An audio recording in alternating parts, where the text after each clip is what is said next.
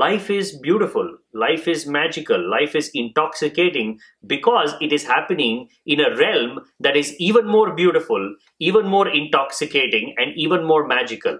Death introduces you to that realm.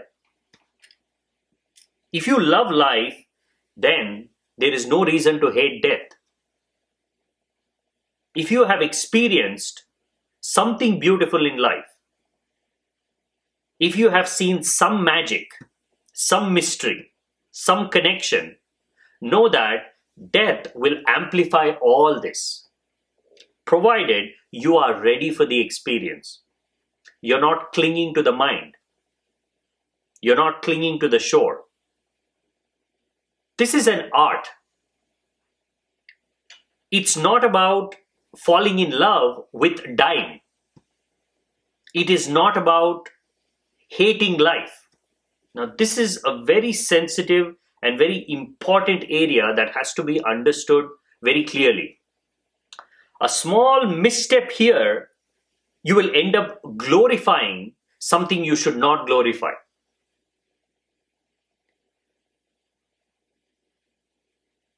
It is not death and dying that is being glorified.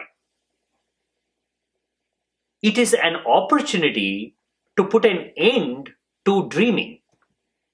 Now that has to be glorified, because what are we tormented by day in and day out? What is it that we want liberation from? We want to be able to experience a moment without the interference of the mind. That is bliss, that is joy, that is contentment, that is truth. This very moment, if you can fully sink in and settle into the moment, you are going deeper into that intermediary space, which is the bardo. And even before death comes to you, you can go and meet it. In fact, you should have met death long before it's time for it to meet you. Only then you will be ready. Death is an extraordinarily difficult and painful stranger to deal with. But once you become familiar with death, he is the most magnificent of friends. It is the most loving, most compassionate of all entities of life. The difference is really familiarity. As a stranger, you simply cannot deal with death. You will not even know what to do with it. You will not even know how to approach it, because it comes like a whirlwind, wanting to uproot everything delicate, beautiful that you have built throughout your life. It does not listen to you. You can cry in anguish. It does not care, because it does not see you. It is going along its course and you happen to be there. It's pointless to scream and cry and ask death to have mercy on you. This is our religious narrative. In praying to God, in asking for things, quite literally, we are talking to this invisible voice that is at the edge of life, at the edge of everything known. God is an absolute unknown. Nobody knows what God is, who God is,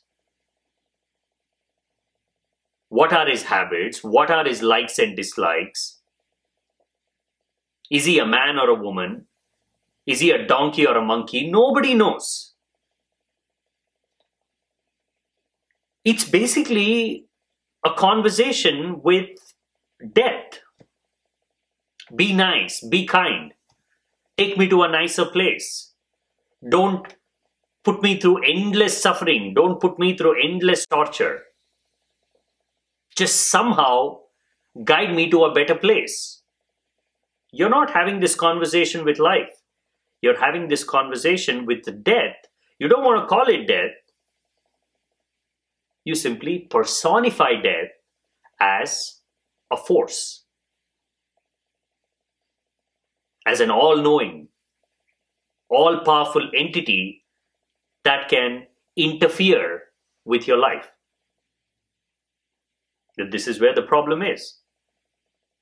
As long as you have not become familiar with death, which is only possible while you're alive, if you have not been contemplating on death, if you have not picked up some practices, some habits that will help you to know who this death is, as a stranger, you cannot see death and death will not see you. You will have absolutely no control over how you die, what you hold on to, what this transition will be like. Will it be painful? Will it be torturous? Will it be pleasant? And of all the innumerable, infinite different islands of life, you can be thrown on any of them.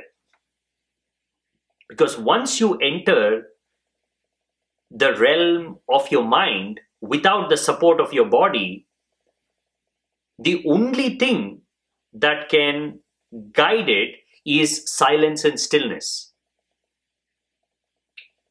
Because all other skills perish with the body. If you were a great piano player, and if that was your life, what would you use it for at the moment of death? Even if you say, all right, I don't know mindfulness, I don't know meditation, but at least I'll play my piano while passing through this realm. And wherever I go, at least I'm going to hold on to this skill so that at least parts of my life will be melodious. I will do something that I've always enjoyed doing. But you are leaving your body.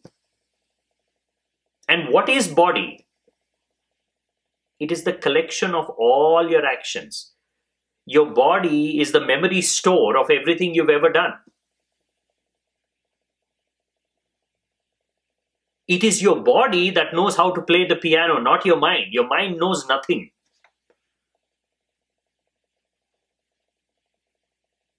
It's your fingers. It's muscle memory. Every single moment of your practice has become a part of your body. Actions store their memory in the body, not in the mind. Death is when you are leaving your body behind. You are entering a totally different realm. How can you take this skill? You cannot. And if you cannot take your skill of playing the piano, you cannot take anything that you have learned as a part of protecting your body, as a part of enjoyment and entertainment for the body, all your love, all your compassion, anything and everything you have done as an action, which the body remembers, which you remember as, this is me, this is my life, is pointless. Only that part of you that is not the body, that is not the mind, that familiarity you have developed, that familiarity you have cultivated with parts of you that have nothing to do with the body and the mind, now that is your raft. In the turbulent seas of this transitionary period, what determines whether you would be lost in the high seas of life or you would be given some kind of a raft to hold on to, depends on this. Do you understand what this raft is?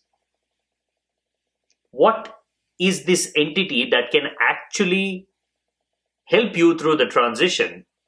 Not only through the transition, it'll always be there. Not for this life, not for the next life. As long as you want it, you can always come back to this. Because death is neither the beginning nor the end. It's just a transition. It'll happen again and again. As long as your life may seem to be, on the scale of eternity, it is nothing.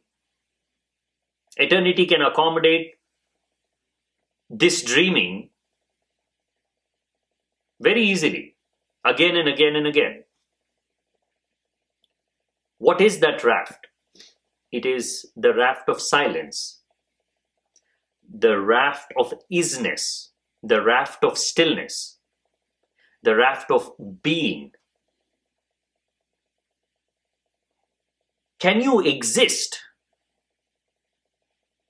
as pure aliveness? Can you be without wanting to become? Can you connect with that part of you that has nothing to do with the mind and the body? You are all three. You are the mind, you are the body, and you are that something more. That something more is encounter with death.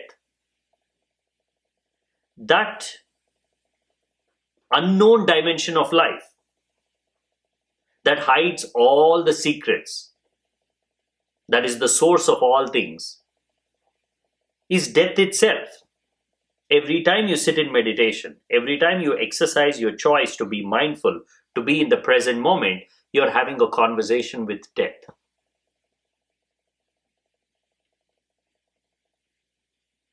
When you have a conversation with silence, it has to be a conversation with death, because life knows nothing about silence. Life only knows noise, chaos, conversations, stories, ideas, imaginations. That is life. At least life as we know it. When you are experiencing a moment of silence, you are closest to death. Death that is fully alive, fully conscious, glorious in its non-doing. A habit that has made it easier for you to be with this death, be with this moment of silence and stillness, will become your transition. It becomes a way of connecting with parts of life that you do not understand, parts of life that you do not see.